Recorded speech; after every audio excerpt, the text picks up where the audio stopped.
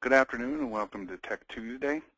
Let's go ahead and jump in and take a look. Today's topic, 2D to 3D. What we're going to do is, first thing I'm going to do is open up an AutoCAD drawing. Happen to have an AutoCAD drawing here. All of you know all the different types of file formats we can open. When it comes to 2D, we have DXF and DWG.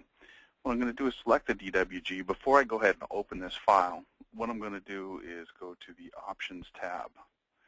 When I go to the Options tab, I have the capability of previewing, and you can see all the layers associated with that 2D drawing show up.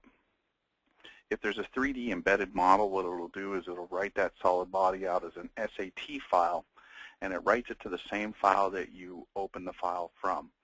So if there happens to be a 3D embedded file in that 2D drawing, you can look and it will do that for you.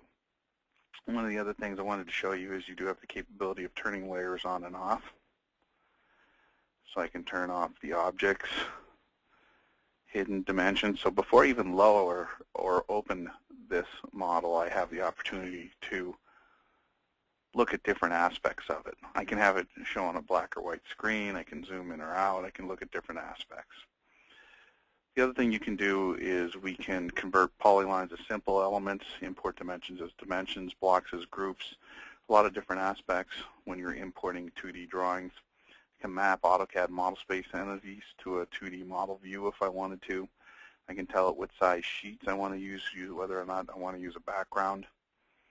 AutoCAD line types, solid edge line types, so that we can match our line types. We can match our colors, fonts, hatching styles.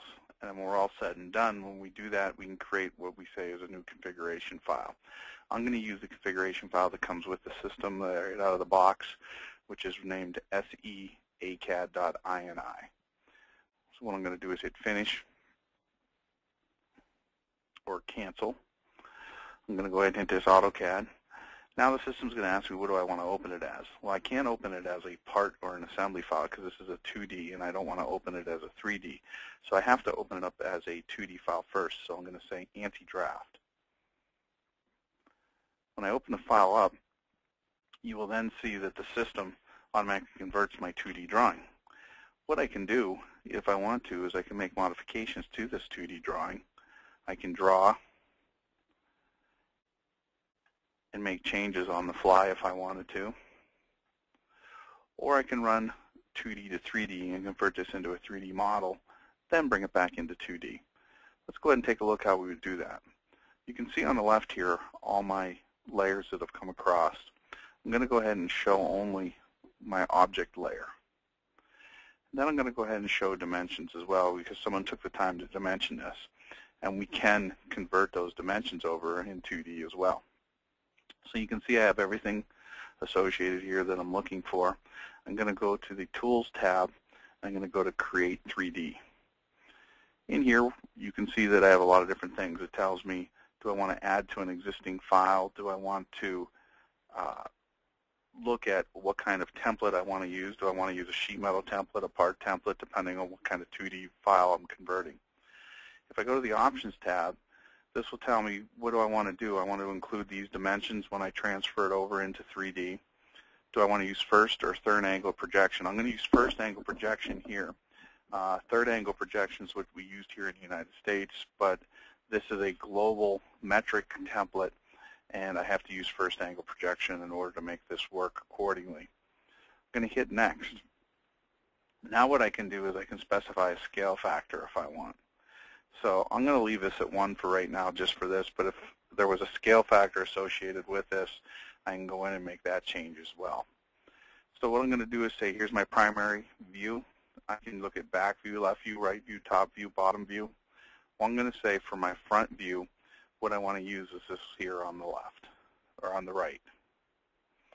I'm going to hit Next. Now what I'm going to do is click on the other view and say Set Fold Line. I'm going to set my fold line for the middle. And what I'm going to do is ask this view to fold right along here. I'm going to hit Finish and watch what happens. It takes it into the 3D environment, asks me if I want to apply a material characteristic with this. And there's my model.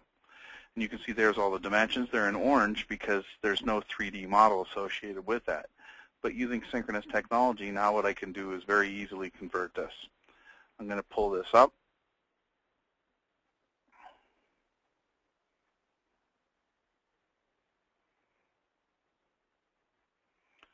And with a matter of 3 clicks, I was able to convert this 2D model into 3D. And you can see what's really cool about this is I also have the ability to make changes to this once it's converted using the dimensions that we had. So I'm going to go ahead back to 43 because that's the dimension that was associated with it. When I'm all said and done, I can do a quick save. I can save this wherever I'd like.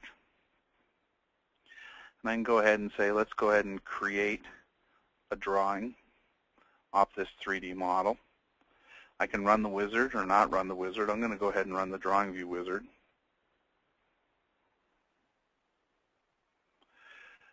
That's the view that we looked at before. I'm going to pull over this other view. Now what I can do is retrieve dimensions.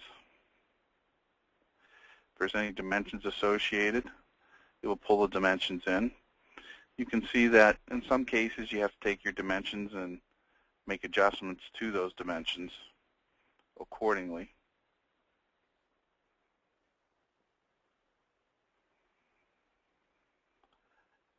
And what I can do is I can continue to clean this up.